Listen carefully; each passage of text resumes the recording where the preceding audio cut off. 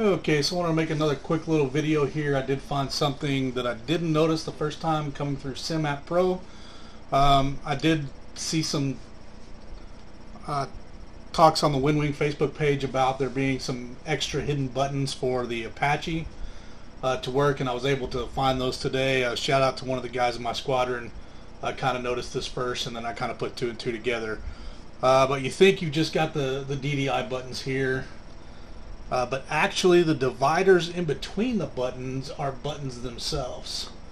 So you got 1, 2, 3, 4, 5, 6, 7, 8, 9 buttons in each of the rows here.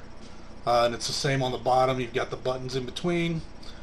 Same on the top and obviously the other side. So basically you've got 4 extra buttons in each row that you can bind. So for the Apache, that's going to be perfect.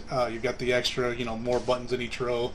You'll be able to use those without having to give up the gain and contrast rockers there. So I didn't notice that the first time through, but it's kind of a neat thing they figured out. So Genius, one of the guys in my squadron, kind of noticed that those things felt like buttons, and then that got me remembering the post about there being some hidden buttons for the Apache. So there you go. So I hope that helps.